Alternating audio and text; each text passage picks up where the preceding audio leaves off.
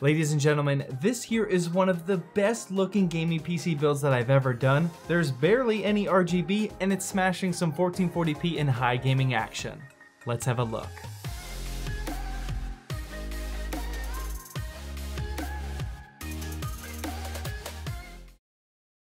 Hey, welcome to Zach's Tech Turf. Today I'm going to be showing you guys how to build this $1,000 new gaming PC build here in 2019, and then of course we're going to benchmark it. And if you're new here and you want to see more PC building or benchmarking videos, then hit that subscribe button down below and also that notification bell. That way you never miss an episode. But before we get into it, let me quickly introduce the sponsor of today's video yet again, Dev Mountain. Dev Mountain is a 13-week class for all of you aspiring iOS and web developers out there. Their 13-week class focuses on providing you only the skills that you actually need to go out there and start your new career in coding. They don't waste time with a filler curriculum like at a traditional college. They also feature student housing at no extra cost, a variety of different classes including UX design and QA testing, and most importantly, all of this is available at an affordable price. Head on down to that first link in the description to learn more if you're interested in getting that quick boost you need to start your new career in coding and design. Alright, so this PC build is a little bit different than the ones I normally do, as it's definitely not the best performance bang for your buck kind of build, and I definitely spent some extra money purely on aesthetics. Obviously. If you're one of those type of people that just has to spend every last dollar purely on performance, then this video just isn't for you. I've made a lot of those type of videos though, like this one up here,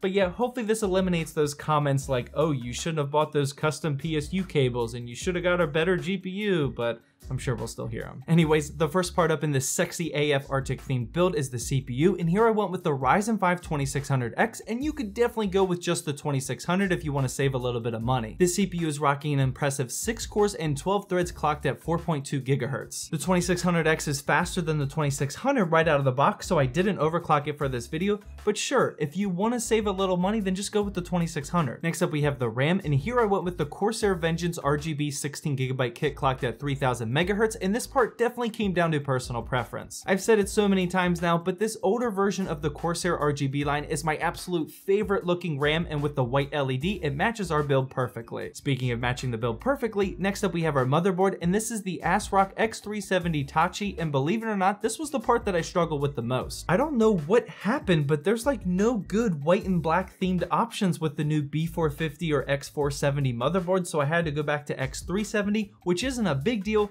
but it could be if you don't do your homework. The reason why I say this is because the X370 motherboards don't work with the second generation Ryzen chips like our 2600X unless the BIOS is updated. I actually had to update mine, so make sure you find out if it's updated or not before you buy it. If your BIOS isn't updated, then your computer actually won't boot at all, and you'll have to grab a Ryzen 1 series chip to get it in there and update the BIOS. I had a 1700X laying around, so please just make sure you do your homework if you're gonna copy this build. Next up we have our GPU, and here I went with the brand new EVGA GTX 1660 Ti XE Black Edition, which I literally just made a dedicated review on last week. The GTX 1660 Ti is a great choice if you only have around $280 to spend on a GPU, but just be aware if you want to spend like $70 more, the RTX 2060 would be a great option for you as well. Moving on past the core performance components, for storage I actually went a different route than I normally take, and I went with this new Samsung 860 QVO 1TB SSD. Buying a 1TB SSD is still expensive, but with the price of SSDs still dropping, I don't think we're going to continue to see the small SSDs paired with the big HDDs as much as we do now. This 860 QVO isn't as fast as the 860 EVO, but it's certainly faster than any HDD, so in my opinion the price is worth it to have all of your games running on this. The power supply was up next, and here I went with the Seasonic 620 watt bronze certified PSU, and the only reason I went with this one specifically was because I already had it in the studio. Feel free to go with any reputable 500 to 600 watt power supply, and you don't even need to get a good looking one because we have custom PSU cables. Speaking of which, these custom cables are from Easy DIY, and I found these on Amazon for just $27. These came with plenty of these see-through cable combs, and this thing definitely takes the build up a notch in terms of aesthetics. And finally, the last part of our $1,000 gaming PC build is the case, and huge thank you to NZXT for sending me their H500 mid tower, and honestly guys, I was tempted to make a dedicated video on this thing alone. Outside of looking baller, there were just so many little features and attention to detail that that I'm just not used to because I've been building in budget cases for so long now. The case feels super premium, there's plenty of room for a radiator up front with that swivel mounting bracket, there's a ton of room behind the case and under the PSU shroud to hide my extra cables, and I'm really digging the flush panel look on both the front and the rear side panels. Usually these things are sticking out, so it just looks so much cleaner. So there you have it, that's what the parts list is looking like. You can find all of these parts for a total of around $1,000 or even cheaper if you show a little bit of patience. If you have a 100% strict $1,000 budget and you can't go a dollar over, this rarely happens, let's just be honest, you could always swap out that 1TB SSD for a 500GB SSD or even swap the 2600X for a 2600 and you'll be well under. With the parts list out of the way, it's now time for the benchmarks, and I don't know if you guys noticed this or not, but this is literally the exact same build that I just used in last week's video of the dedicated 1660 Ti review, so the results are going to be the exact same.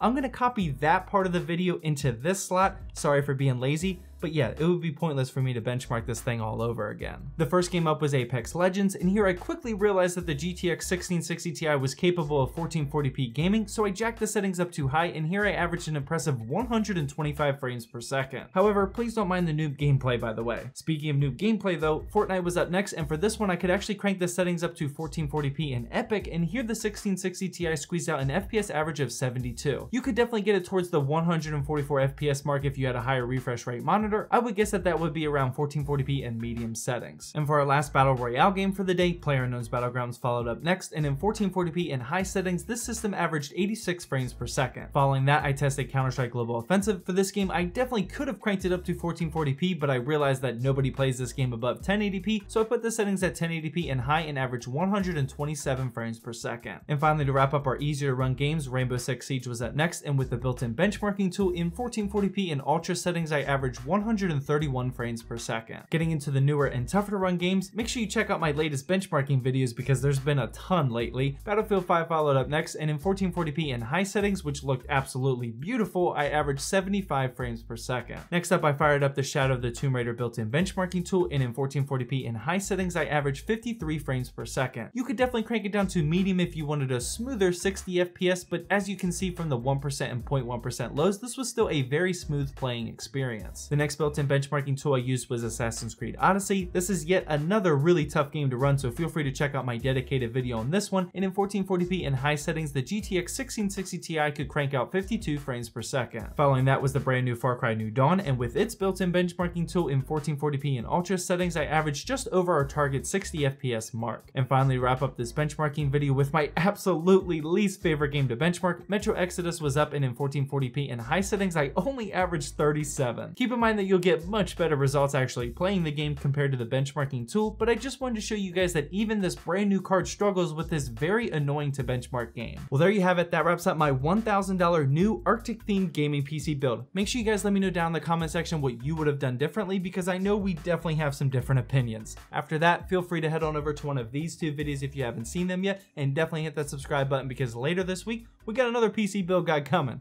You don't want to miss that video.